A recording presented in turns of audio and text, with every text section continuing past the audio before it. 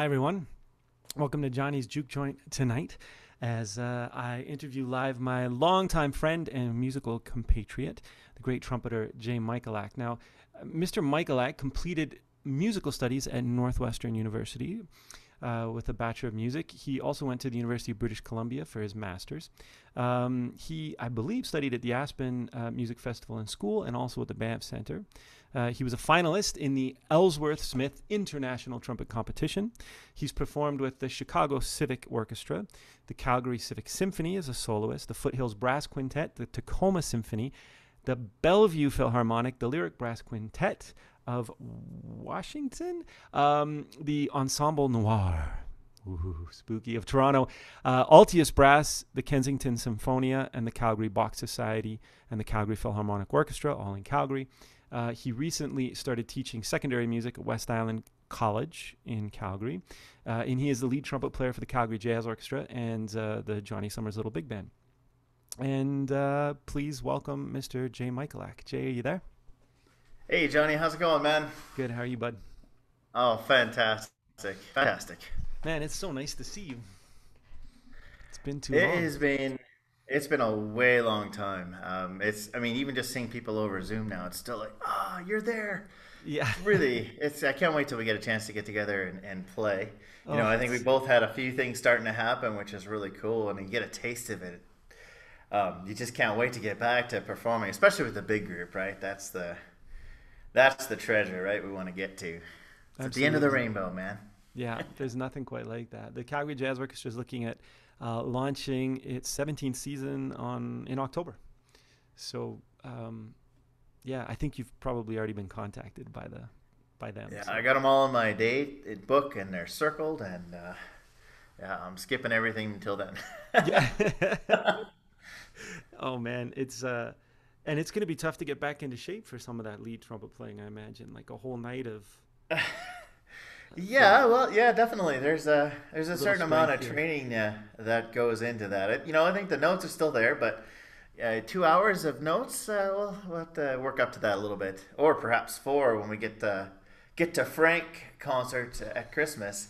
When we get to the double shows. Yeah, Yeah, that's exciting, and two in one it's a day. great challenge. It is. But it's funny how that's not because I'm thinking even on those shows, the Perfectly Frank Christmases, I'm as a singer, um, I'm thinking like, oh no, can I do 4 hours of? Because a lot of it is pretty aggressive singing. Like the Sinatra stuff is a unique skill set, and then we for some of that Christmas stuff, some of the range and stuff is tiring. It is Like absolutely. It's you get to the end of the first show and you're like, yes, and then you're like, wait a second, that's just do I have enough halfway. left? Oh man. Yeah, but that's where you lean on your bandmates, right? Yeah. Especially like as a lead trumpet player, right? I mean, I can tap John or Al or Chris, whoever's playing, and hey guys, I'm just gonna lay back a little bit, and maybe save a little bit for those really big shouts, right? And just try to remind the whole band. Sometimes we always want to play fortissimo, right? I mean, you've seen those trumpet player dynamics, right, Johnny? Yeah, You know, MF means Maynard Ferguson. more power. Oh, MP is more power. Yeah. Yeah, and P is just power. Yeah. Dynamics. I'm playing Double as loud piano, as I power can. plus, Yeah. Power plus. and triple P is pressure, pressure, pressure. Oh gosh. Okay. Do you know how many years have you played with the CJO?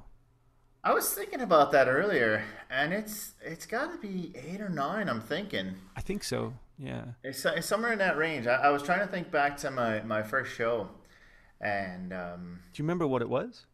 I was trying to recall it. It was jazz, which for me at the time Your was like, memory oh, is astounding. Can you teach us how to recall these facts? Yeah.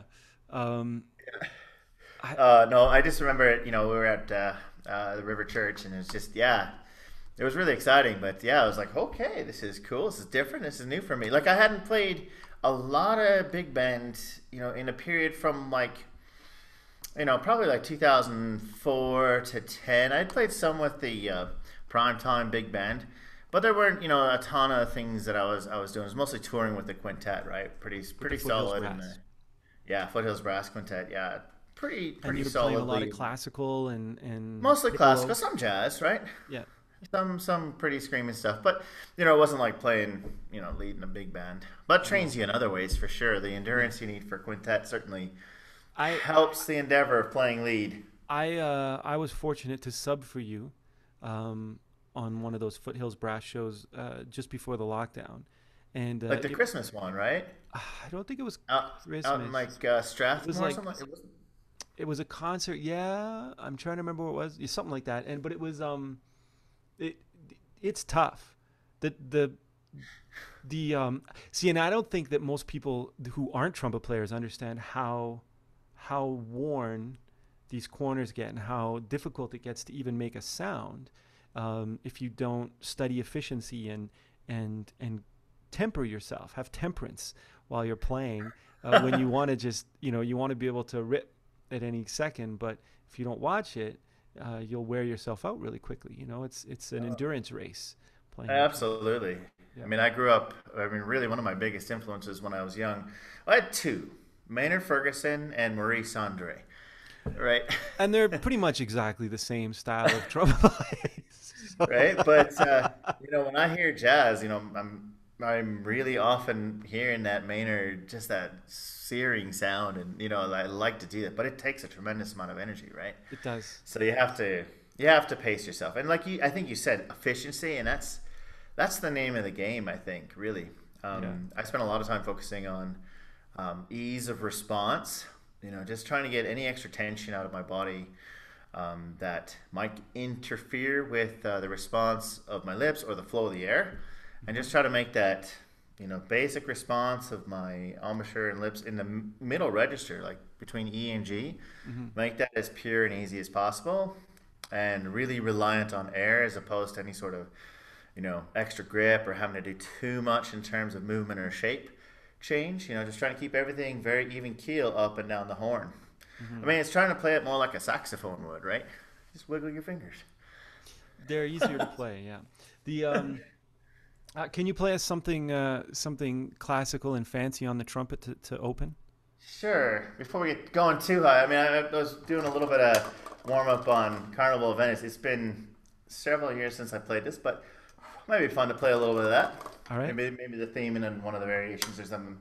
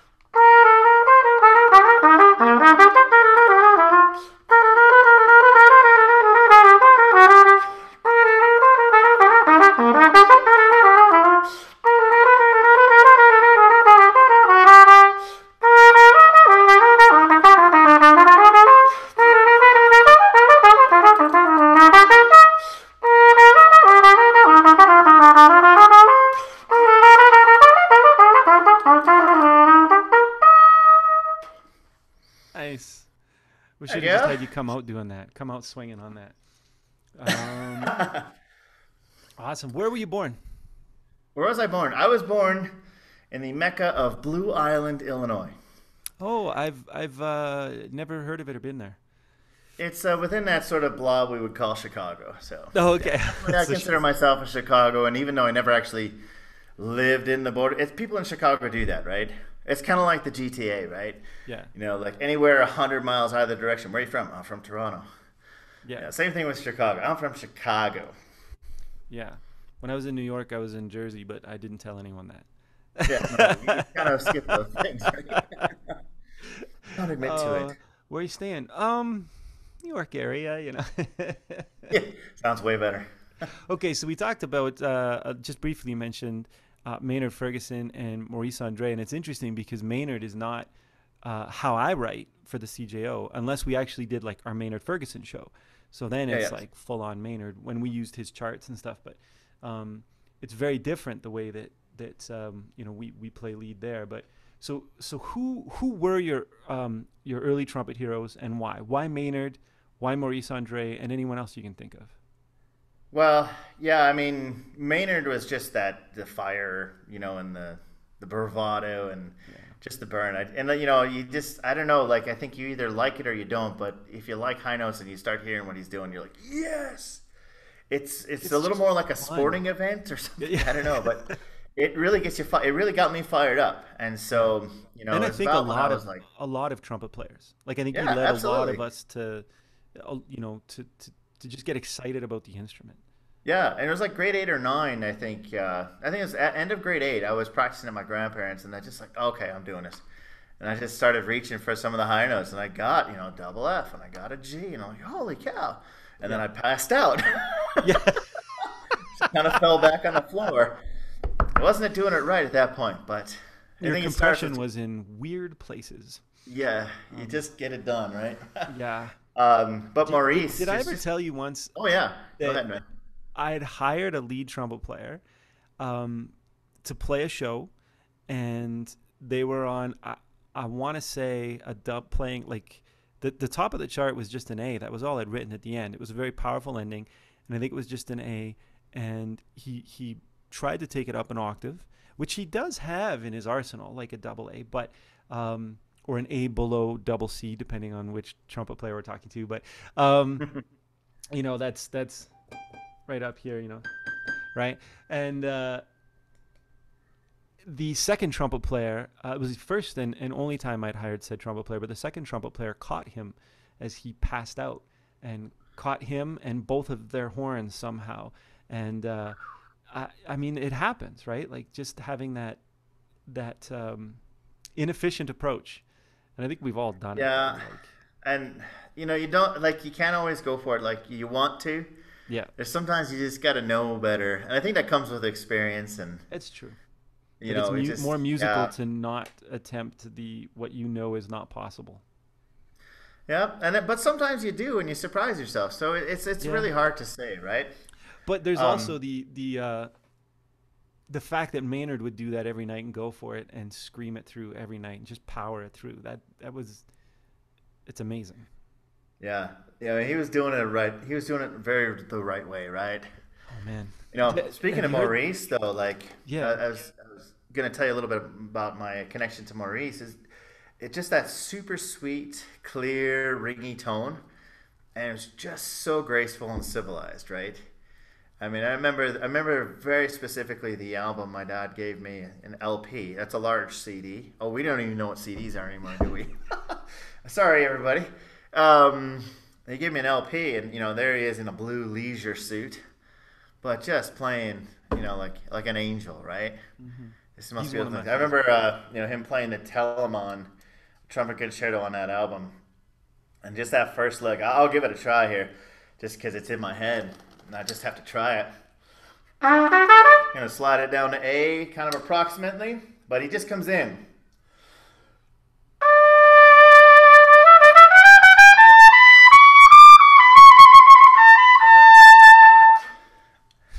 And I was just like, are you kidding me? Just so beautiful. I was like, I have to be able to do that. And he melts I butter. don't care was what it takes. effortless, and the tone was gorgeous and in tune and soulful. And, Totally. oh, he's one of my And absolute. articulate, too. Yes. That's the one thing I don't feel I've ever quite captured is his just juicy, tasty articulation. But since I got this little thing out, my lovely piccolo trumpet, Yeah. You got thought maybe something else I'd up your play sleeve. a Beatles song. You like the Beatles? I've heard of them. Yeah, there's these really cool cars they stopped making a few years ago. Yeah. I've always had an affinity for the Penny Lane solo. Of course. Yeah. Yeah, just Which great. I just heard the gentleman who played that solo, I guess when they were recording that song, they had a bunch of different instrumentalists come in, and I can't remember his name right now. You might. I don't recall offhand, I sorry. can't Yeah. recall either, but the piccolo trumpet player who did that, they brought him in, and he wrote that part, Yep. and then he played it, and because he wrote it, he retained points on the composition of that amount of time, and so he made a lot of beaucoup de dinero He's still making dinner Yeah, off that. from that. You know, Like it's that really was, cool. If you're ever, for some and reason, it's if you're ever at the perfect. Hard Rock Cafe in Orlando, Hmm. they have that piece of music Oh, and the do they? piccolo That's cool. in a glass case. That's cool. I was there once and just walking by, and oh, no, I was the one person who's ever pressed himself up to the glass, breathing at it, Yeah, like, oh yeah. my God. Most people are drooling over Jimi Hendrix jumpsuit or something, but Well, they have John Lennon's couch, his composing couch upstairs there. that's kind of Pretty cool. cool. That's pretty Pretty cool, cool. actually. Yeah, Yeah. All right, so you want to hear a little Penny Lane? absolutely. Oh, that's not it. That's something else. Yeah, we'll get to that later. That's the Here other. we go. The cucaracha is different than a beetle. That's a different. I'm not an entomologist, but that's. Does it translate? It might. All right, here we go, brother.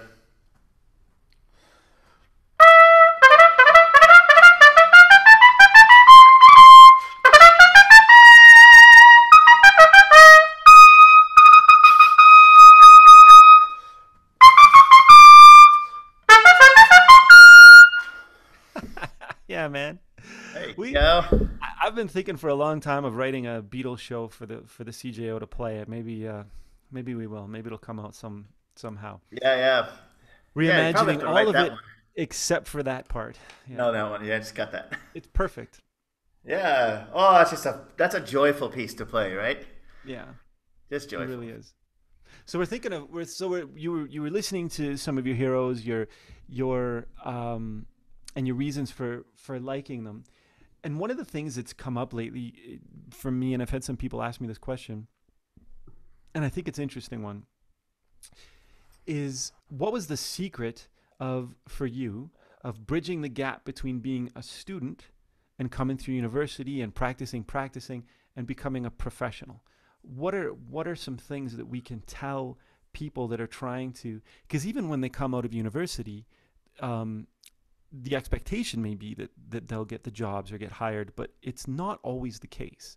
And what is it that bridges the gap there for them, for us? Yeah, that's a huge question, hey? It is. There's a lot of things that come to mind. I mean, you have to put in the time, and you have to build the ability to move around the instrument. It was really about, I would say, when I was about 26 or so, decades ago, actually. Oh, Actually. actually, I had some lessons with Jens and actually Sam Palafian, the tuba player, right? Late great Sam Palafian. Just about efficiency and breathing, and I really got into Now Jens is learning how crazy to move, efficient on the instrument. yeah, move Like when air he really plays. Yeah. freely. Because what encouraged me, actually, I wish I remembered her last name, but I met a trumpet player at the Northwestern Trumpet Seminar. Her name was Mary. And it just struck me how easy the response on her instrument was, right? And I was like, man, she just took a breath, boom, and there was this great, gorgeous, big sound without any work.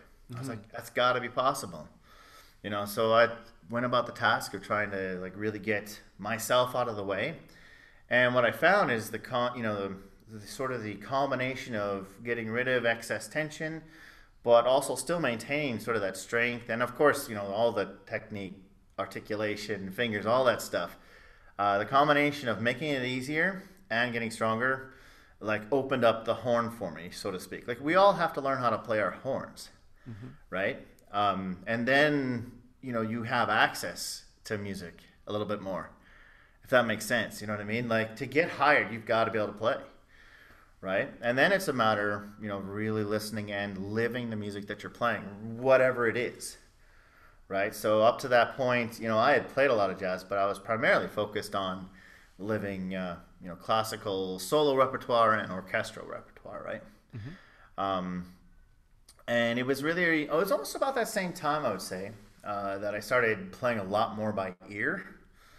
And it came up because you mentioned the Ellsworth Smith trumpet competition.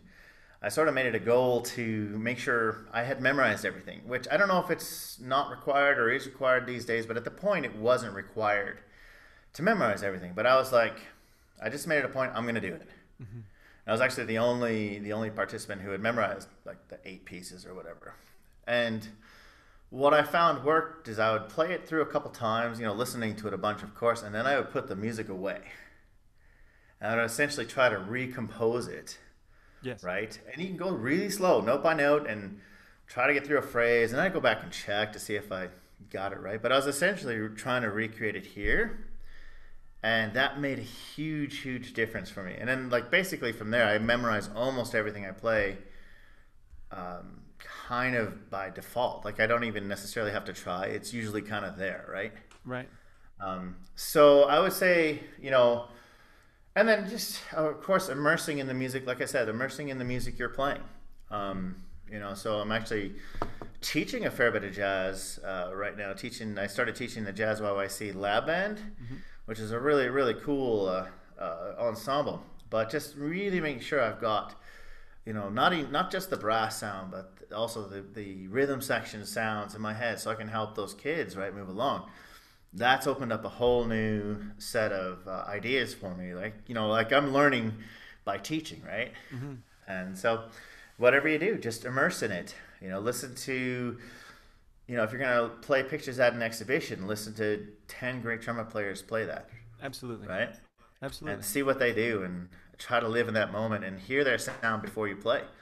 I've never see what understood. you like, see what sticks, right? And I've never understood a music education where they don't demonstrate that, where they don't play for the students or demonstrate it themselves or through a recording.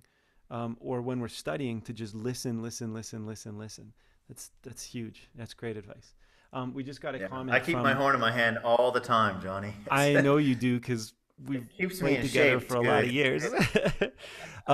I can say to everyone listening, like when we've toured, when we show up at, like we'll tour and you'll be practicing when we take a break at a gas station or we'll be setting up and I'm usually doing band leadery things and you're sitting down in the front row practicing the telemon or something completely unrelated to what we're doing because you're doing it next week somewhere or something, or you're looking at lines about what we're about to do tonight because you're going over it again. I mean, I know, and I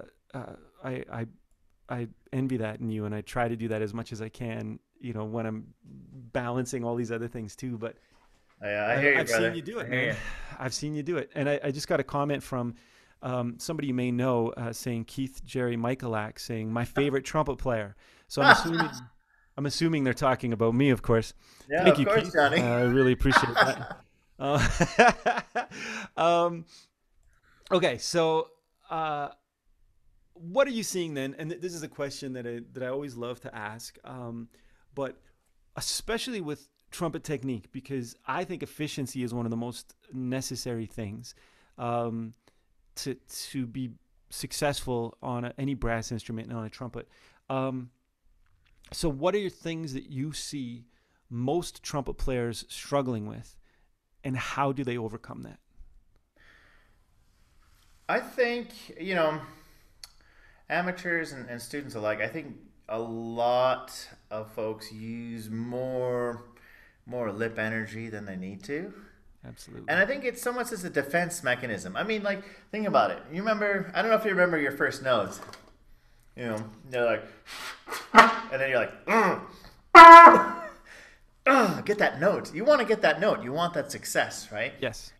The instrument itself, almost from day one, teaches us to work hard to get it, right? It's like, to be certain you're going to get it, you have to work a little hard. I honestly, like, in all my years teaching and touring around and doing clinics, I've heard one kid, and this is in Northeast Calgary. I remember this. This is probably 15 years ago. They're like, okay, now we have one of our students. This is grade 5. One of our students is going to come play O Canada when you do play O Canada at the concert. We're like, okay, and the kid comes down and is just playing with this beautiful open tone. And, he sounded beautiful. And, I remarked those, like, I've rarely seen somebody kind of feel natural on an instrument from day one. It's rare. Like on a trumpet specifically. Very because rare to see on the trumpet. It does give you pretty strong feedback in terms of the resistance, right? Mm-hmm. And I think one of the keys to, to really being successful physically on the instrument is to, find that efficiency, which I think in a lot of ways means finding a way to, to get a note, you need a certain amount of energy, right? Mm-hmm. You have to draw on the energy from the universe, circular energy. But it either comes from lip or your air or your pinky finger, your octave key. Pressure, You know, pressure, pressure. Trying to find ways. It's almost like, that book Zen and the Art of Archery, right? Only using what you need to make it work. Right? There was, I remember, this is something I distinctly remember, one of my other heroes, Wynton Marsalis. You heard of him? Sounds familiar. It was like a PBS special or something. And he's probably early 20s at this point, but he had his mouthpiece tied to a string. Have you seen this? I haven't And seen.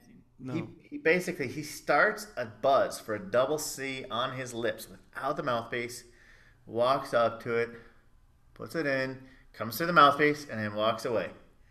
Yeah. Like, that struck me as like, holy cow, you actually don't need this, to do it. And that's obviously that's wicked extreme and like. And I've seen. I have seen Lynn Nicholson. He used to tour and play with Maynard for years and years. Crushing lead trumpet player, crushing, like crazy zing in the upper register, just with a rim, which is where what that means, but for everyone else, it's just basically they just take this top round piece of the mouthpiece, so with no cup or anything, and puts it to his lips and plays double C's and above, and plays melodies screaming up there, and you'd swear it was almost sounds like a trumpet, like just on his chops, right? That's amazing.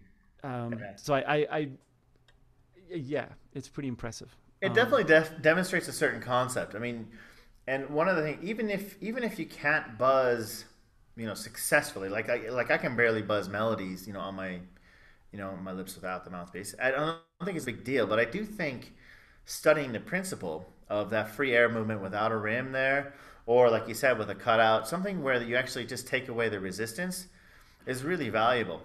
Because going back to the concept of the, that starting resistance and teaching you kind of defend against it. Yeah. I think one of the tricks to efficiency is finding a way to release your air freely. Let go of all the inhalation muscles. Let those totally relax as you exhale, so that you're not working against yourself. That, and trusting that, right? Mm-hmm. Having, ways where you can do that freely. One of the other ways I really like to do that is if you take your big slide off, hopefully. Oh, hey, look at that. And you just buzz down the lead pipe.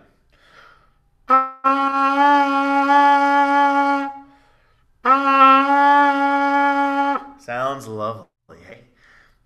But that freedom of vibration that you get there is a great teacher for when you got to play. It just, helps fill out the buzz, make the buzz more resonant and full. I know Dominic Spera taught like a lot of warm-ups like that, like full mouth, like lead pipe.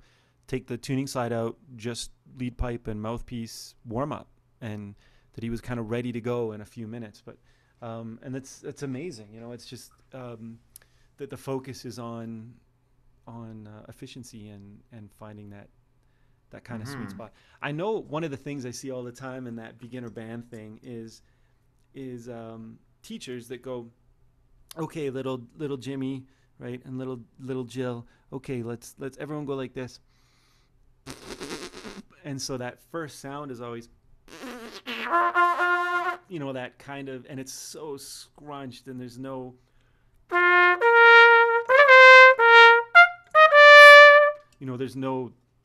There's no air behind it, and there's no relaxation, and it's just, it's hard, like having now had a few years, it's been really informing to teach a large group of beginner band students, right? At the college, it's definitely like we have next year we'll have 102 grade 7s at our school. It's just unbelievable. Like, we're going to have 25 beginning trumpet players, but they're mixed in with another class.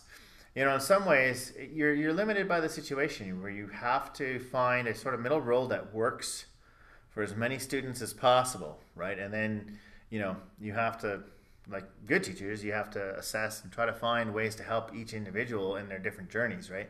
Right. But, a lot of those techniques come from just the need to be efficient within that setting, right? Yes. You're trying to open doors of music to so many kids and so many different instruments. You kind of have to find what works and roll with it, and help them out as they go. That's a whole different skill set too, right? Oh, totally.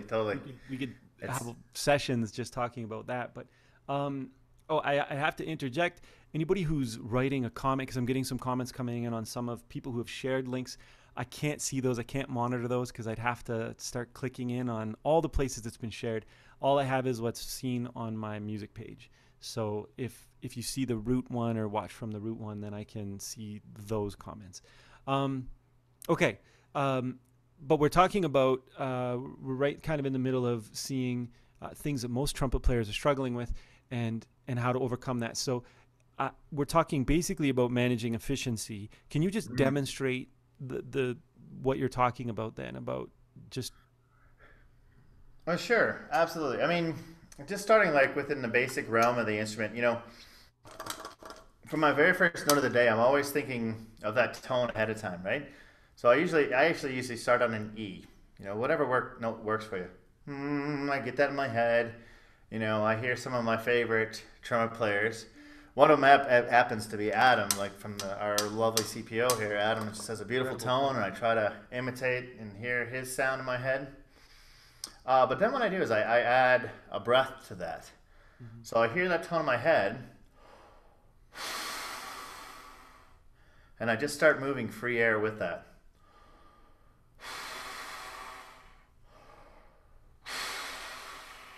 Without any time yet, right?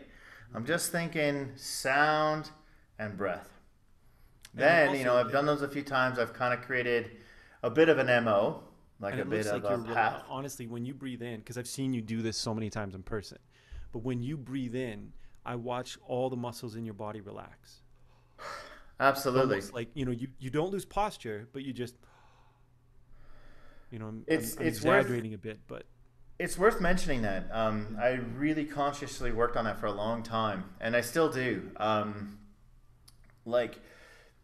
my understanding of physiology, maybe somebody would correct me on this, but really there are pretty much two separate sets of muscles. One is responsible for inhalation, one is responsible for exhalation, right, and the movement of air out, right? And I think most players, and this is really hard, and this actually used to be taught, and some people would still argue that this is actually a good way to play, and I don't disagree with it, but for me, it doesn't work that way. But, originally they used to say, keep your stomach strong. And if you do that, you can actually hear, maybe you can't, but in the tone of my voice, do you hear the change in the resonance? Mm-hmm. It might not be apparent over the Zoom world, but you lose freedom of movement, and that cuts resonance. That cuts ease of vibration, right? Everything you just said. So what I found is you really want to try to, when you inhale, let go of the exhale muscles. Yeah. So I usually just think of a sigh and just let it all fall down. Except obviously you have to keep your posture, right? Yes. And the same on the exhalation. When I reach the top of the inhalation, I just let it go to start. Now, here you want to? I can get a little deeper here if you're cool. There's a little exercise I do that you might find valuable. I was never taught this. I just kind of figured this out. A way to kind of bridge the gap, because you do have to blow air out, right? At some point. If you just let air out, you're going to come to a neutral position, about maybe 30% from empty. Like, you have to be able to blow into that, right? So what I do is actually sort of bridge the gap. That's a lot of my thought in playing. Bridge the gap between something very natural and something you actually actively have to do. So the first thing I'll do is I'll take a really full breath and let everything out. When I get to neutral, then I will start to blow.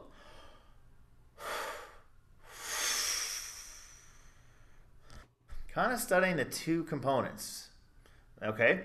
And then what I'm going to do is I'm going to start to blow out a little bit before I reach neutral. Okay, so it's not going to quite get to that resting point. I'm going to start blowing a little earlier.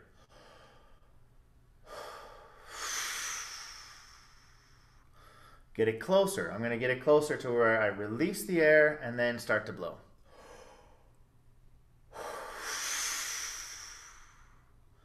Now they're going to match. So I'm going to release, but also blow at the same time.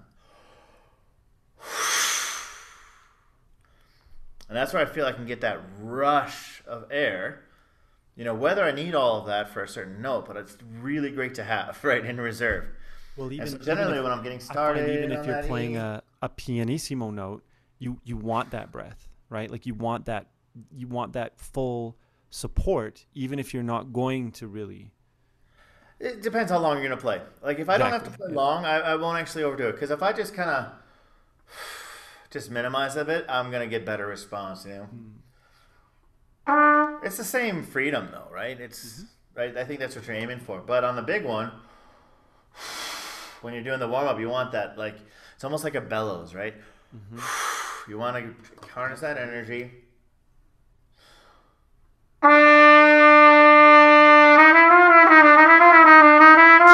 And once I have the freedom, then you start to move up and down the instrument a little bit.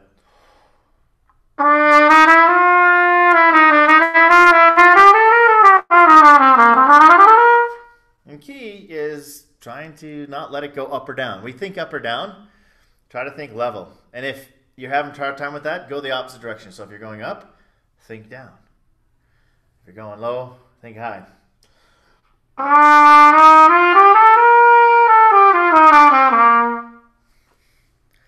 I'm not, never. That doesn't look good. But we'll work on the choreography later. But no, I get what you're saying. That's really interesting. Yeah. And then, then it's just a matter of moving through the horn. I find when you have that efficiency, that freedom of air, it allows you to, once you're warmed up and, you have a good, clear sound happening, it allows you to move up and down the horn real easily.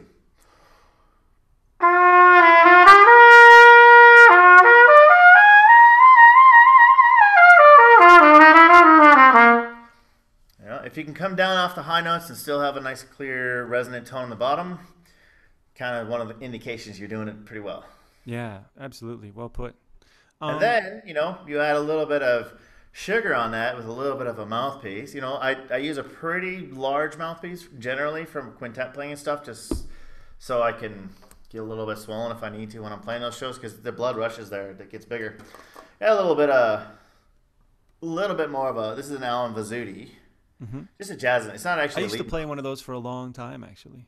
Yeah, and I used to play the Bobby Shuley, but I found it too squirrely. Small but note. For this one, once I've got that efficiency, then you just sit back and let the mouthpiece do the work, right?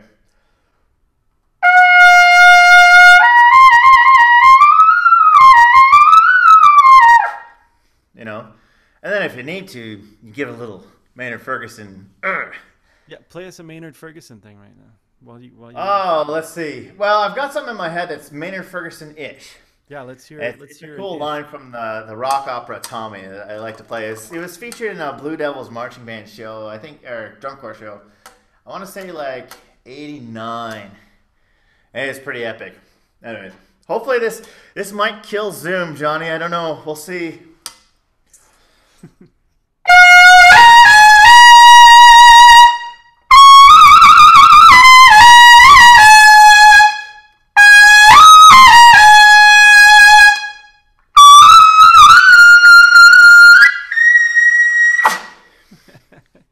There you go. A little dubba at the end. Yeah, it's got to make sure it's there once in a while. Like, so when I have to do it a bunch, I can pull it out of the woodwork, It's true. I don't make you do it too much, but it might happen more and more. Maybe I shouldn't have shown you that too. Yeah. Oh, note. Yeah, don't give me ideas. He's got that note. Okay, so right now, because we've all been in different focus modes lately, of course, in the last year and a half. But who are your current trumpet heroes, and what are you working on in your playing right now?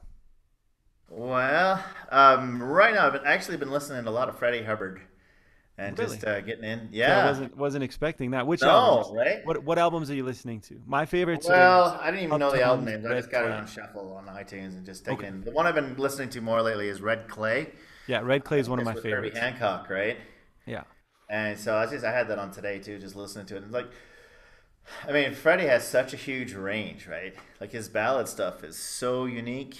And Yes. then, I when I hear him play swing stuff and a little bit edgier swing stuff, I'm kind of like, wow, it's really cool. So I'm trying to get into that and hear the articulation of that. I haven't really been practicing Have you his stuff so transcribed much. any of the solos yet?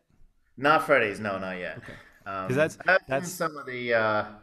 I actually got into doing some of the bassy stuff. Like I Mhm. did the solo from Corner Pocket. It's been a year since I was working on, it, so I probably couldn't just pull it out. But yeah, just and what I found really cool about that is just kind of for me, trying to get in and hearing the progressions, playing the harmony, and really kind of learning how guys are doing that.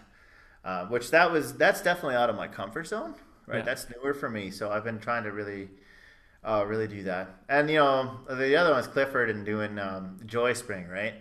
That's one I've been kind of slowly working into. Hmm. Well, that's a And favorite of mine. oh yeah, it's Yeah. it's a great song. I mean, his solo on that is mind altering. Like I've been looking at that pretty carefully. I haven't worked on playing it a whole lot yet, honestly, but just Yeah. kind of looking at it and hearing it, and it's uh it's I it's pretty intense. a So number of years ago I lifted because Clifford is one of my main four trumpet yeah, players that I've kind of studied most of my life, and I realized I hadn't lifted a Clifford solo in years, and so I just started working on one because one of my students came and said, I'm going to work on Stomping at the Savoy, and oh that is such a crushing solo.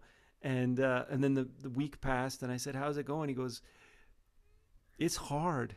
This one's hard, And he's good at lifting. He's my this one of my students is really really good at lifting, but and he's doing it frequently. But and I said, yeah, I started working on it too, and there's some stuff there. Like there's so yeah. much language and beauty and idea in his playing, and so I've slowed the process down working on this one. It's taken me a little more time, but Oh um, yeah. No, like you have to. Like I mean, it's just and there's nothing wrong with that, right? It's just take it slow, note by note. yeah. You And then know. life gets in the way sometimes too, so I can't always. Yeah. There's these little things called children, Yeah, and yeah. Well, yours aren't so they're little anymore. Um, no, they're large now. yeah, Yeah, they're beautiful, beautiful young ladies. Just Anna's actually going into junior high this year. Can you believe that? I can't And actually. That's hurting my brain a little bit. yeah, I she's still actually gonna remember. start. She's gonna start Roundup band this fall. Oh man, I remember like it really seems like it was last Christmas that we were doing Rocky Mountain Symphony Orchestra together. There was a piano soloist. I remember we were in a big beautiful cathedral. I can't. Yeah, Anyway, St. Mary's. I think Derek too, yeah, right? that's right. Derek, he was amazing that night, and the um, for me to come, I love coming to play in those types of things because I don't do them as often. And Yeah, totally. but I remember your daughters running around playing Princess and then we were touring with that symphony, and I just remember they were always there because you and your wife were both playing in the symphony, you and Andrea, and so they were always in the back room, and one of us was always checking in on them. Oh yeah, And at CJO shows and stuff too, and I remember them being in the back room that I always had set up for kids when we were rehearsing in the main studio that they could always go back and always toys and everything. I remember them coming out. Seriously, this feels like yesterday when they were yeah. coming out in. We had a bunch of like dress up costumes, and they came out in like princess costumes and different things they found back there in the middle of rehearsal, right? Like I yeah. Anyway, it just feels yeah. I can't I uh I can't believe how Yeah, big they are now. It's yeah. I know you got a glimpse of them there behind me. I mean, yeah, they're yeah. Just before growing we up real started fast. the Zoom the live stream, they came in on Zoom, and I Oh was yeah, they came in shocked. earlier. Yeah, we Yeah, got a chance to meet earlier. I was just shocked. Um, okay, so what is your favorite show that we've done with the Calgary Jazz Orchestra? That's actually really tough. I really enjoyed the Frank shows. Those are always fun, like the Christmas ones, and especially when the opportunity to tour. Uh, I think we did Yeah, that show in Lethbridge that really just that killed. that was With fun. We did that a really lot of smoking. years on the tour, but for some reason the Lethbridge stop was always just a killing fun night, wasn't it? Like Yeah, well, that church, that's a fantastic church. I wish I could remember it offhand, but I know like the Lethbridge Community Band plays there. It's a great space that to. was my favorite. I really enjoyed the concert hall because we did it at a bunch of different locations there. For some Hmm. reason, that we kept moving it around. They kept moving it around, but the concert hall I found was really fun too. The Hmm. Oh yeah, that's right. We did it at the university, right? yeah, As well. yeah, they had a beautiful large hall there, but Yeah. there was something really yeah. But do you have a show outside the Perfectly Frank Christmas that we've done? Yeah, I do. It's the Sweet Jubilation one. That's Oh, always really? Oh, cool. absolutely, absolutely. Yeah. There are moments in that where it's just you know, I don't want to float your boat too much, but I love the music, man. I really Oh, do. thanks, man. It's more cathartic. Like it's so powerful when you're in the midst of it playing. I think I can't remember the. It's been a while. I don't remember the title. It's the one that just builds and builds. Ba ba ba ba ba ba da ba da. Oh, you know which movement I'm talking Oh, that's about? the end of He Is Risen. Yeah, it's just The like the yeah, exaltation, right?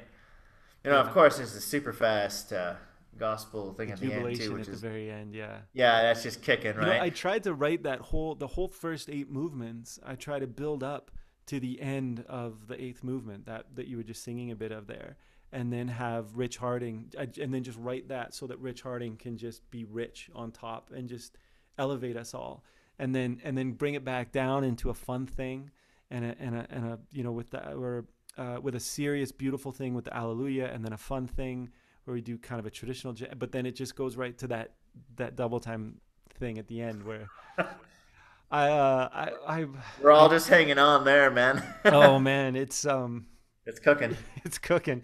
The the we got that was the show, the first show that got canceled was the replay of Sweet That's Jubilation. right. Yeah, So I yeah. think I'm going to. It's on the list of next season to play in April. So I think we'll do Oh, Sweet that'd be Jubilation in awesome. April.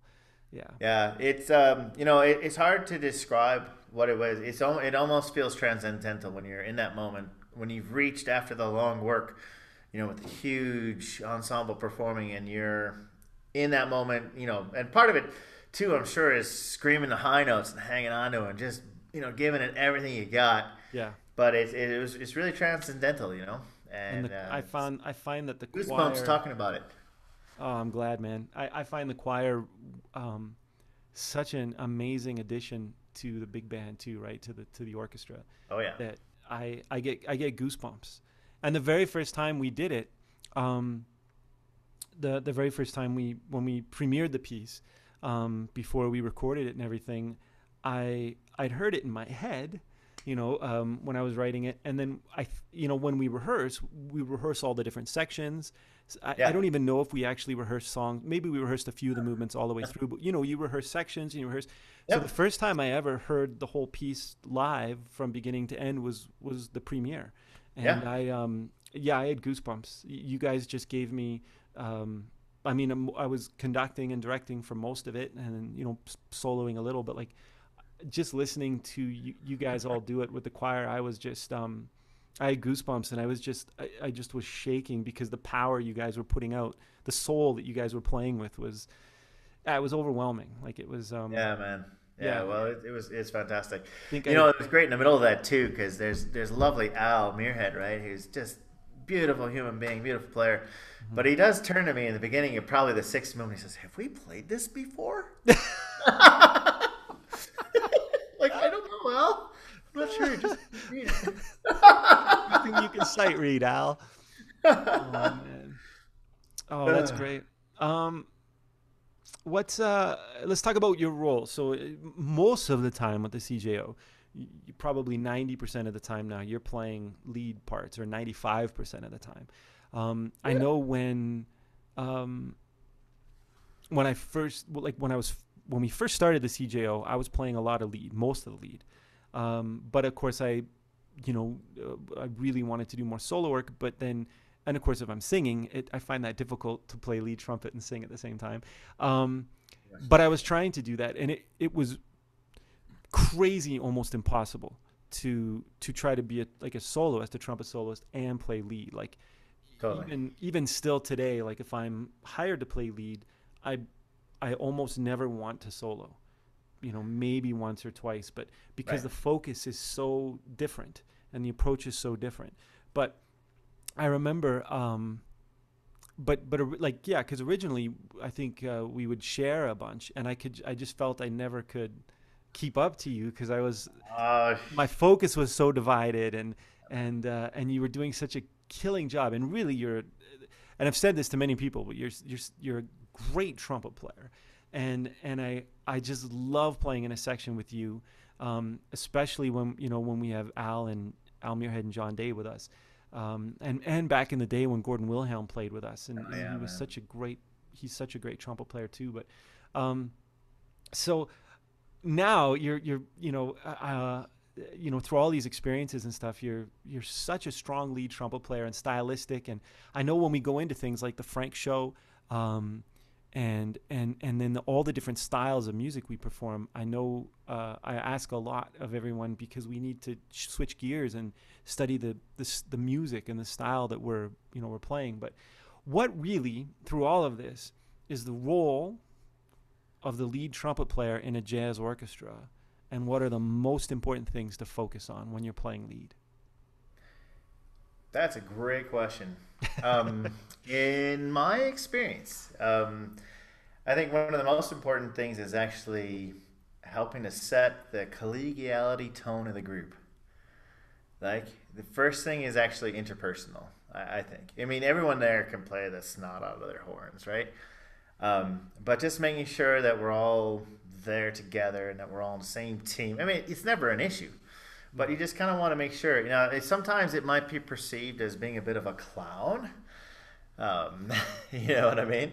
But I think in my experience, you get such a better project if everyone's loose and everyone's feeling good about working with each other, right? Mm-hmm. So you're just keeping that center focus. That's number one. Yeah, number two is just trying to make sure you got a good handle of the style, especially reaching out across the band to the lead alto. Jerry, right? And I think Jerry and I over the years just we've always we hear each other really well, I think, which is an advantage. We like that you mentioned the Ensemble Noir show.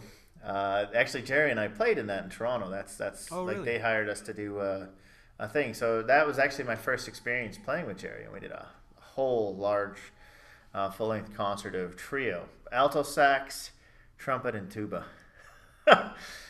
I know, That's right? abnormal. Yeah, yeah, yeah. It Absolutely. sounds difficult, like whenever you whenever you play in smaller ensembles, the difficulty is that you're so exposed and you usually have to carry a lot of the show. Um, that But must you have know been what? It difficult. was it was actually easy, and I think that a lot of that came back to just and like hopefully Jerry would feel the same. But it's just so easy to work with Jerry, Yeah, it right? really is. And we listen to each other. Our concepts are generally pretty close, and if they're not, we kind of find each other. Hmm. Um, so I think that communication and making sure we got style, and of course, like the beat, the rhythm, right?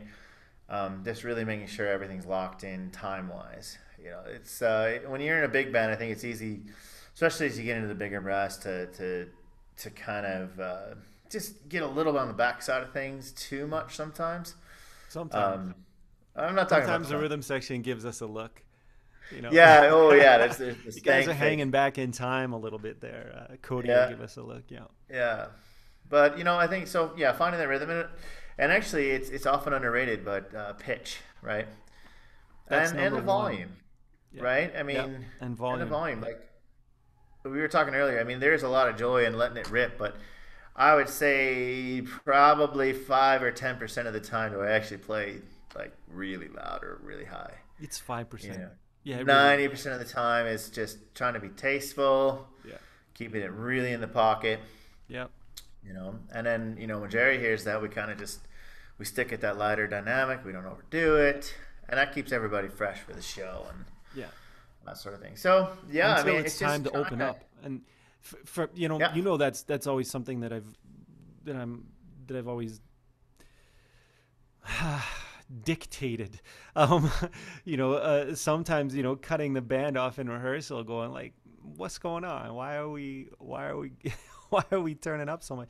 Because you don't have the kind of the fluidity to be stylistic if you're always at Absolutely. full power. But then also when we need that full power, when you turn it on and the band turns it on, it's overwhelming, right? Right. It's The such more an contrast. emotional, yeah, Yeah. much more impact. Absolutely. I Um, mean, I love when I see pianos because I'm like, I'm gonna make it so hard for them to play as soft as I am, and I have the Good. advantage being classically, oriented that I do play soft quite a bit because like an orchestra sometimes you gotta be like featherweight, gentle on exposed stuff, right? Yeah. So just having done a lot of that, it kind of lends itself. And like people are like, can't hear you, Jay. Well, no, actually, you You can't should hear me. you should be quieter. Yeah, that's right. Yeah, and I often have to talk to Jim about that, over on drums. Like, hey, rhythm section can do dynamics too. But I'm hitting What? things. But Absolutely. I kind of make it a jest. But like, if you push the envelope with how soft you can play, then you back off from that a little bit so it's comfortable, right? But then you have so much more contrast for your audience, right? Way Absolutely. more exciting. Yeah. Way more exciting. Very cool. There What you go, buddy. theme? What theme should we do with the CJO that we haven't done? What theme haven't we done that we should do? I've had a couple of thoughts over there. I mean, you mentioned Beatles earlier. I think that It'd would be be fun. It would be dynamite. I'd want to rearrange but not rearrange, but like I always use the term as reimagine. I'd love to Yes. reimagine and write some different takes on that. But like music like yesterday's and Blackbird, and there are so many beautiful Oh, songs, and then that's there's so so much good many stuff. fun Yeah. songs like Hey Jude. And I think actually, as I'm saying all this, I think we did a Beatles night, gosh, like 15 years ago in our second or third season. I'm Yeah. sure I wouldn't want to reuse any of the things I wrote back then, but I'd write a whole new show. But Yeah. Well, that is true. In that setting, though, you're gonna have that would be a lot of work on the arranging part, right? yeah, To do a show yeah, like that. But it could be really, really cool. I it mean, could and be hopefully really it's cool. something you can use again, right? Yeah. When it comes back. One of the things I would love to do is one of my favorite kind of modern big bands is the Darcy James Argue Oh man, yeah, yeah. He's an Secret incredible Society. writer. Yeah. Yeah, and like his album Infernal Machines, such cool stuff. Now I'm a little biased to that because I got to play that stuff with Ingrid Jensen once Oh, okay. and Christine, both of them on the same show with Foothills Brass. We did a show with Ingrid and Christine and John Weekon, Ingrid's husband, who plays, and actually Joel Miller, Christine's husband, played too. Hmm. And we did a bunch of shows, and man, but we played some of the Darcy James Argy stuff written for small ensemble, and it was just so cool. Wow. Um, Yeah, the Infernal yeah, Machines. I think it was the one that that really sticks in my mind. that could be one of my favorites actually of his. He's Yeah, such a great writer. Like he really is. Yeah. And yeah. The other thing I that sticks think in my one of my head too favorite is, lead trumpet players that plays with him is Seneca Black. Have you heard Seneca? oh yeah, yeah. I Um, haven't heard much, but I mean, yeah, obviously heard the band play. I haven't heard enough, but of his like of him playing lead. But I heard him first live with Jazz on Lincoln Center, and he was Yeah, sitting in the back row, just melting through all registers, swinging his tail off like it was nothing. Like it was the easiest thing. Like it was just me sitting here like this. Oh yeah, no big deal, just talking. And he was, around double C's and all around, but it was liquid and beautiful and musical and swinging. And just before the lockdown, actually, I heard him playing lead with Harry Connick Jr. in New York, in a live concert, and he was amazing. But I think he plays lead with Darcy James Argues too. But awesome. I Yeah. don't know if it's on all the records. But sorry, and And the other another theme. show I'd love to do would be kind of like, well, I mean, I could play this stuff all day. Art of the Tango, right? And I don't. Do you know Raul Tabera? Have you met Raul? Hmm. Yeah. Just wonderful drummer, right? A Yes. wonderful Colombian drummer, and yeah, bringing someone like that in to kind of I think augment it. We I don't do a talked whole to lot him of about Latin, him right? coming in. We Sorry, don't do a lot of Latin. No, we don't. and I'm kind of biased to it. I like it. It's got a lot of fire. I like Chocolate Armenteros, right? Yeah. Oh man, We did do a smooth Cuba player. night once. We did, but generally speaking, we don't do as much of it. Yeah, you're right. I did Yeah, write that'd a be kind of tango fun. for to feature the string section at our Art of Romance show, right before the lockdown. I don't know if you remember that, but I did write that for that, and for we did some shows before that I wrote it for, and then we used it at the Art of Romance. But it featured Angela Smart on the violin. Do you remember that? Yeah, yeah, I do. Yeah, yeah, I can't remember the name of it, but okay. So Latin and yeah. maybe Do you know a song I do that I maybe would a love Latin to? Beatles show. Latin Beatles. There's a chart. I like to play the violin, the Itzhak Perlman part for Tango para una Cabeza by Carlos Gardel. Oh, It's actually a feature piece I've done a fair bit over the years. Ba-ba-dee-bee, ba- You know the can you play a little? ba-ba-da-ba-dee. What's that? Play a little of it. Oh God. Let's see if I can. It's been a while. Well, here's the main melody. I'm pretty sure I can remember the melody. I haven't played this. No, of course I haven't played it in a couple of years, right?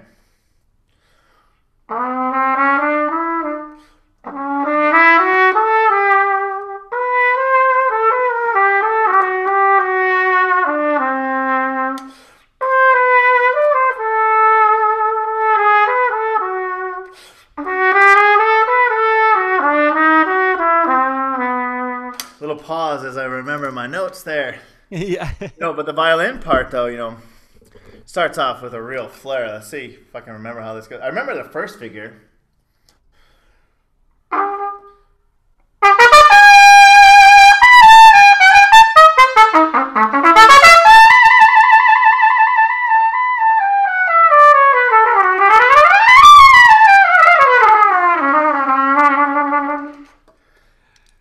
Should have been an E major scale on the way down, but I can't remember where it was. Okay, well, look at that. Okay. One of the things. Do you have any memories that stories or things that happened that were interesting or funny or something that? Well, let's see. I mean, I sit next to the trombones. Yeah, sorry about that. It's kind of constant. Ah, man, like some of the melody. It really like the biggest memories are just hearing my fellow players just jamming. And it's hard to draw specifics because like they're always jamming. Yeah. But standing next to Al, I mean, it's like It's a being in lesson. a master class, Yeah. being in a concert, being in a lesson, being in a candy shop all at once, right? Yeah. Like you're literally listening to mastery with every note he plays, right? I mean, holy cow. Can't wait to play with that guy again, right? I was just talking to a But student everybody, about the Jeremy, importance of Igor, yeah, right. And Rich. I I mean, was it just just goes talking on. to a student about the importance of listening to Al Muirhead because he was listening to one of his records too, and Al learned to play from a generation orally that had a different approach to music. No matter what we try to study, it's very difficult to actually touch the nuances and the depth of musical expression that he was part of that zeitgeist, part of that. When I got to play with playing with Tommy Banks so much and playing with Al a Right. million times through my life, or getting to play with Guido Basso, or when I was fortunate enough to play with and work with Ellis Marsalis, uh, Yeah. those players that reach a generation of sound um, and they pull it forward for us so that we can just hear it right there. And yeah, anyway, I Yeah. mean It's Al's, actually Al's recording with PJ and Tommy that got me going on Joy Spring. yeah, isn't it I was just, crazy? I listen to Al in my car all the time, probably more than anybody else, honestly, Wow. because it's so, like you said. I mean, I say tasty, Yeah. graceful, and yet so simple, right? Most of the time, It's simple, but like it's it's I at remember I the remember Wynton Marsalis talking about this once, and he said something to the effect of uh, it was something like the interviewer said, Mhm. play, you're this great trumpet player, play something technical, something difficult, and he played like a really swinging blues line that was, "Booty, booty, booty, just something that was really. And the guy kind of looked at him, with all Yeah, the yeah, things that Wynton can play. He's incredible, and and Winton and my memory's foggy on this, but Winton said something to the effect of nuance is the highest level of technique. I So like it. it's like when you listen to Miles and you go, oh, he's playing is really simple. I'm like, okay, cool. You're right, it is. Now try to play it. And with Yeah, the man. soul and the little nuances and vibrato and everything at the right time and the right way, and the ability to do that improvisationally off the cuff and just like you're Yeah, speaking, just it's like you're, it's wild when you think about it. it's I incredible. mean, it's a play like I think about, man, how great would it be able to just be able to do that, right? Yeah. So yeah, I actually started transcribing some of El solos. Like it, I mean, Good. yeah, man, totally. Don't tell him though. I won't. He I might be more egotistical than he is already. Ah! Right? I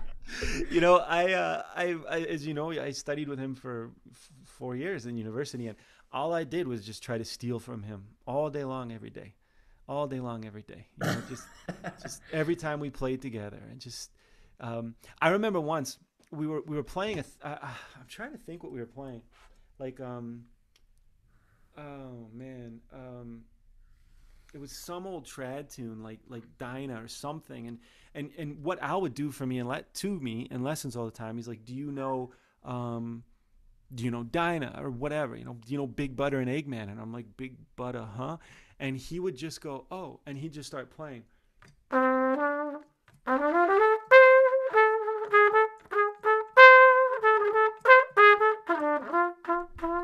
and he just played Dinah, some, like, he'd start playing the tune, and I'm just sitting beside him going, like, what am I supposed to do?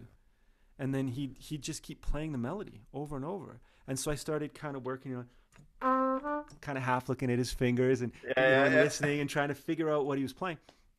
And it was a while till I realized that this was the lesson, because he'd start playing, and then as soon as I got the melody down, he'd start playing bass lines.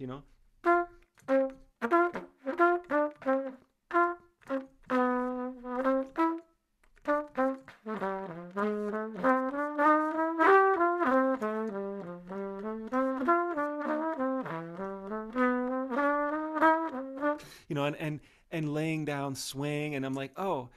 And so I'd start getting the bass lines and trying to pick out the chord changes, and he was starting with simple tunes, and for me, and then I started getting that, and so I'd start being like, oh, okay, and I start playing the bass lines and be like, yeah, and then he'd start improvising,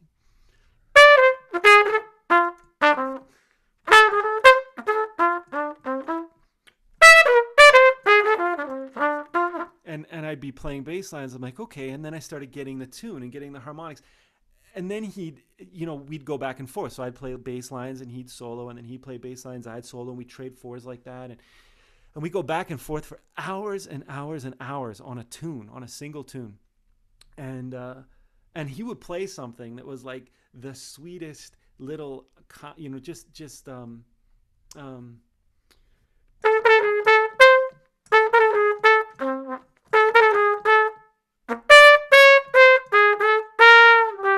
he'd play something really simple, and I'd try to be like, oh yeah, I can do that, and I'd mimic it, and then I'd be like, oh, I can play, something fast, and better than that, or no, and he'd play something fast, and I'm like, oh, okay, that was better. Okay, I'll play something really chill and really, yeah, because you played fast, so I'm gonna play really chill, and then he'd play something far hipper with like 3 notes, like it was like that for hours and hours, for years and years, and I just tried to steal everything from him. Anyway, that's yeah, one of man. my Al Muirhead stories, but I Yeah. have many. But yeah, he really is. He's just he's Al, right?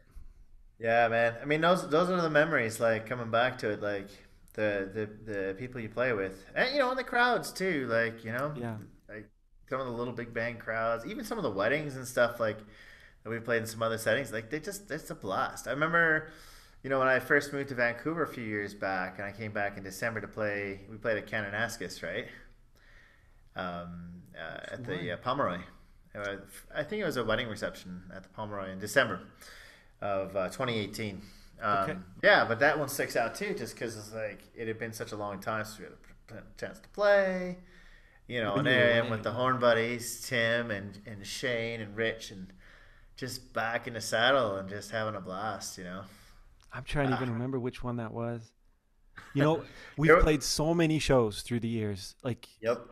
I think you and I started playing together about 10 years ago now. Yeah, It's approximately. amazing Yeah. it's been that long. And when I was finally fortunate enough to play with you, because you'd moved to town a number of years before that, of course, but when I was finally fortunate enough to play with you, it felt like we've been playing together our whole lives. You know, it was just easy. It was Yeah, like it's you're fun. saying, playing with Jerry. Jerry Bear is one of the easiest musicians to play with, because he will follow the lead player, but he does it with such confidence and style of his own. He Oh studies the yeah. styles he plays, and he plays so in tune and in time and reads so well. And it felt like that when I was playing with you. You know, you'd always play in time, you'd always play in tune. That was always your Yeah, go focus. figure. The band directors, hey. Yeah, right. Yeah. You know, some of the most important things. Um, well, I one of the things that I think you're really known for with the Calgary, amongst the musicians of the Calgary Jazz Orchestra, was before one of the rehearsals, you arrived significantly early, and got me to be your assistant chef, and Oh. you made your deep dish Michalak. Um, Chicago wishes it could make this pizza, and then had it in the oven during the first half of rehearsal, and it was so filling and incredible and satisfying that the entire group of professional musicians completely lost focus because they were not professional anymore. Nobody could focus. It literally, we could not effectively rehearse after. I think I Oh, we called it could. after about 20. No, everyone No was one just, could breathe. no one could breathe. There was no room left. Everyone ate way too much of this. That was one of the most amazing pizzas I've ever had in my life. What is the secret of the Michalak deep dish pizza? Oh my. Well, there's a couple. I mean, well, this is gonna sound ridiculous, but it's the sauce, Yeah. and it's the You make crust. the dough. You make it all that. Yeah. Yeah, it's all from scratch. So I make the sauce from scratch. I usually cook that for about 48 hours. Like it's like a stew. It's like a tomato stew, right? And the longer you cook it, the like you lose the acidity of tomatoes, and it just gets real smooth. Mm. In like a couple of pizzas, I'll usually put almost a full cup of garlic. Like, but once you cook it down for a couple of days, just it's smooth, right? Right. The crust is actually like it's kind of a combination of pizza and biscuit, and that was actually the hardest part to figure out because like being from Chicago. And when I first moved to Calgary, I got to tell you, I was so disappointed. So I In saw the these pizza. signs, In the deep local dish Chicago pizza.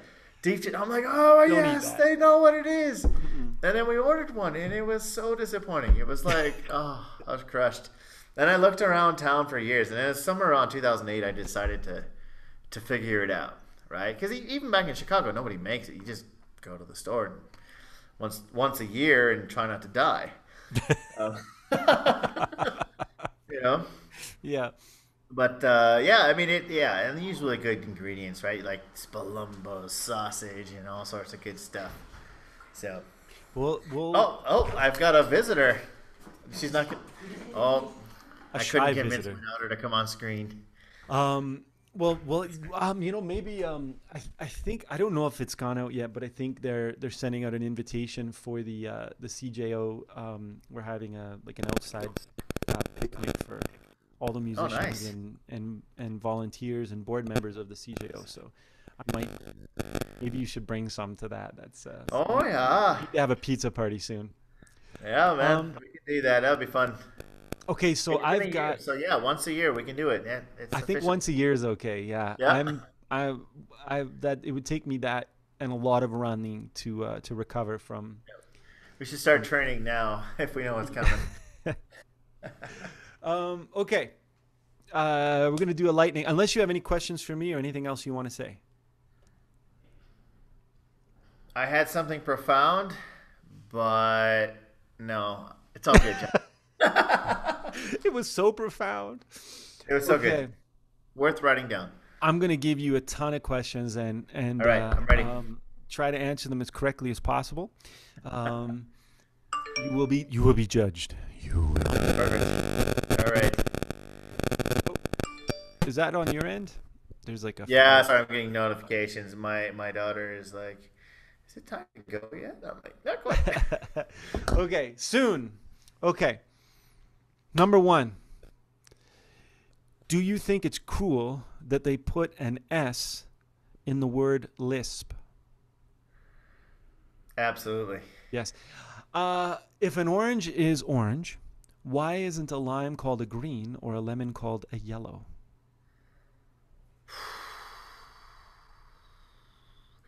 That would be too base.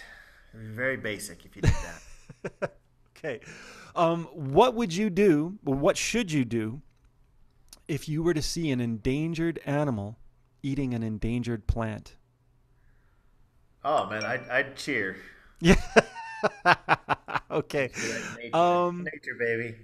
If horrific means to make horrible, shouldn't what would terrific mean? To make terrible. Okay.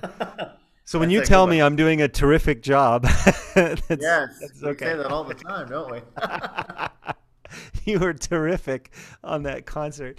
Um, I really liked what you were trying to do.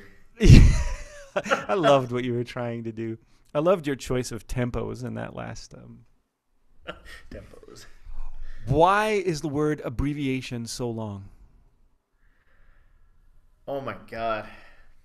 Wow. It's just so that you could ask me this question right Okay. now. What happens if you get scared to death twice?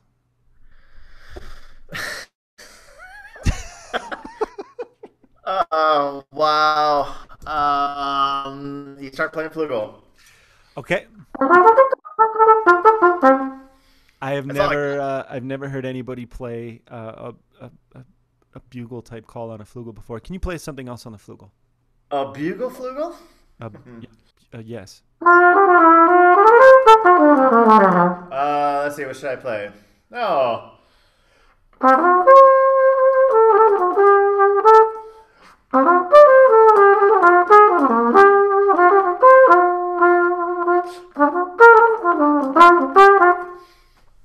Beautiful.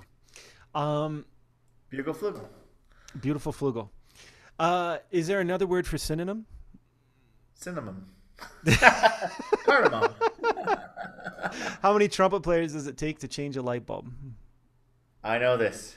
5. 1 to do it and 4 to tell them how much better they could do it.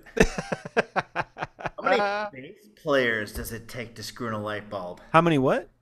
How many bass players does it take to screw in a light bulb? None. The piano player can do it with their left hand. Yeah. Okay. If Barbie is so popular, why do you have to buy her friends? Well, because she couldn't make any on her own. Ouch. How do trumpet players greet one another? Hi, I'm better than you. Yeah. Okay. How do you know who the best trumpet player in a room is? I don't know that one. They'll tell you. Oh, yes, of course. Okay. How do you make a trumpet sound like a French horn? Put your hand on the bell and miss a lot of notes.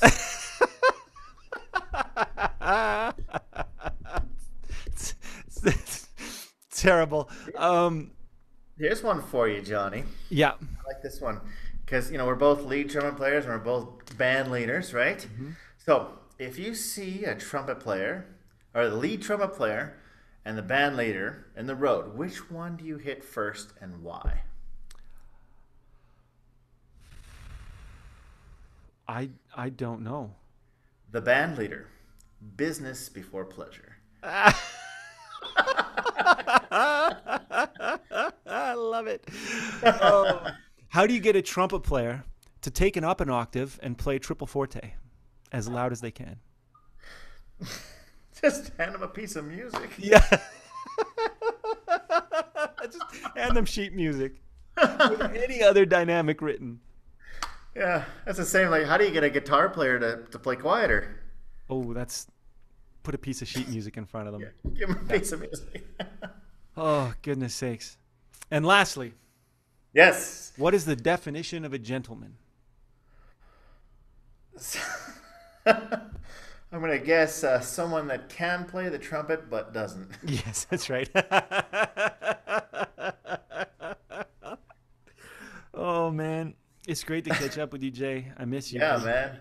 I really Holy do. cow. I miss playing, man. Like, we like you said, we played a few gigs lately on our own and doing our own things, but it's gonna be an amazing thing when we get everybody together again. Yeah, it really is. It'll be a very fulfilling experience. I personally definitely enjoyed this downtime we've had, but like we were talking earlier, well, you just had your first live show post pandemic, and my first live one is tomorrow night in Yeah, Calgary. man. For I think they're I don't know entirely why, but they're because the restrictions are off. But the as we know in our business, it takes a long time to regrow calendars and sell tickets and put shows together. And but Hmm. tomorrow it's just limited to 25, I think, in the audience for some reason. So I'll be playing to a small, intimate crowd. But man, am I looking forward to it. It's gonna be great, man. Like just having people listening while you play, it's just such a huge thing. I mean, There's nothing like performing for people, is there? yeah, no, not at all. No. Um, and I think we're going to get the Calgary Jazz Orchestra together for some reading sessions, Right. possibly just outside on my driveway. It would be kind of fun. Um, we should do that a couple times over the summer here, but we're starting up again in October. So beginning of Yeah. October, I think we'll, as you know, we do, and for everyone listening, we do 3 rehearsals for a concert of new music. So I think we'll start rehearsing around the beginning or second week of October. I'm really looking forward to that. Yeah, Everyone what having this remind me, studio. what's the show in October? I don't remember offhand if It, it not hasn't been sure yet. announced. Yeah. So, and I'm not 100% sure that this is what it'll be, but I'm 90% sure. Half the concert, the first half, because we missed. We were going to bring in Dan Brubeck, Dave Brubeck's son, as a drummer, Oh, cool. who's an incredible drummer. But he, and I was just writing with him today, but I don't think it's going to work out to bring him in now, this time for this show. Maybe in the future we can. But I think we're going to do the centenary, celebrate the centenaries, because we missed them, of 2020, of Dave Brubeck Yep. and Charlie Parker Oh yeah, and man. Clark Terry. So I think the first half of the show will be um, 3 condensed versions of what those shows would have been if we were able to do them during the year off. And the second half of the show, I think we're going to do Disney Reimagined, Oh, nice. because it just seems very celebratory to me. And I think we need to celebrate coming back. Yeah, For Christmas, Perfectly Frank Christmas, of course. the February show, the first half, as always, is the Art of Romance with the Hmm. CJO and strings. And Katie George is coming to sing with Oh, us for nice. that one. Yeah. She's And amazing. Hey. then, and Katie and I have been writing a lot together, so we might do a lot of new music for that. And then the Yeah, yeah, second half, Art of Soul. And yeah. then where we do soul music. And then April, I think we're going to do Sweet Jubilation. That's pretty solid. And the That's other almost a whole show, right? it almost is. And I remember the first time we did it, uh, that was one of the comments. They said it was so overwhelming that it was yeah, it was like a whole show. But we'll do something, maybe nice 40 minutes something beforehand, the music of Mingus or something fun. And then the June show, I don't know what we're gonna do. I'll be 2 themes, and I don't know what. But that's anyone listening. That's more than anybody else has heard, because I still haven't decided. I It may I change a bit too, right? Yeah. It's What's that? it may change a bit too. It's It cool, may right? change a bit. Yeah. Gotta figure out what works, right? And then I'm kind of planning the 18th season at the same time, because um, I also wanted to do, like, the shows that were canceled, the music of New Orleans, Yeah. where we were going to do kind of everything from the Hot Five to New Orleans funk and Louis Armstrong to the Meters and Harry Connick Jr. and Dr. John and Ellis Marsalis, and just all of the great, Al Hurt, all the great. I just forgot his name. What's that song? Yes, we can. Yes, we can. Why can't we if we want to? Yes, we can. And that, like, working in a coal mine, and Alain Toussaint. There it is. Oh But yeah, just of all, course. yeah, like all the great, New Orleanian players, and so, Yeah. Yeah. and then we missed the Michael Jackson reimagined show, which I thought would have been really fun too. So That works so well. yeah, so um, and I've written most of those shows, or close to finish. So I That's want to awesome. schedule them back in sometime, but so I'm just Yeah. kind of, I don't know. We'll see. You know how much I hem and haw and making the shows perfect and the charts and gosh. Good man. Well, you gotta leave yourself freedom, right? So you can find with the right fit, right? Yeah, which the board doesn't like. They're like, hey, we want to get the posters and market. The Why can't you marketing. just pick it? Let's get the marketing done. I'm like, you're right. You're right. Oh, buddy. Well, it's gonna be a joy when we get a chance to play. So do that soon. Absolutely. So let's say goodbye to everybody. Thank you, everyone, for listening tonight. If you're listening live, if you're listening on a podcast or recorded, I hope you had a great day. And I always have to find the little button here.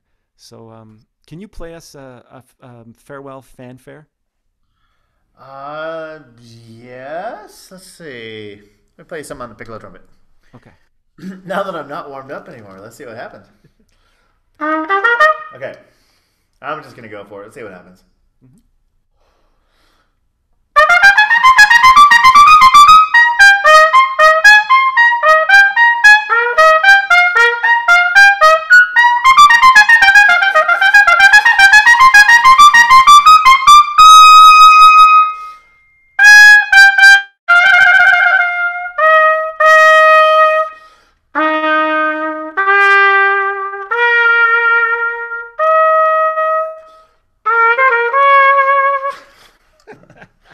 Awesome.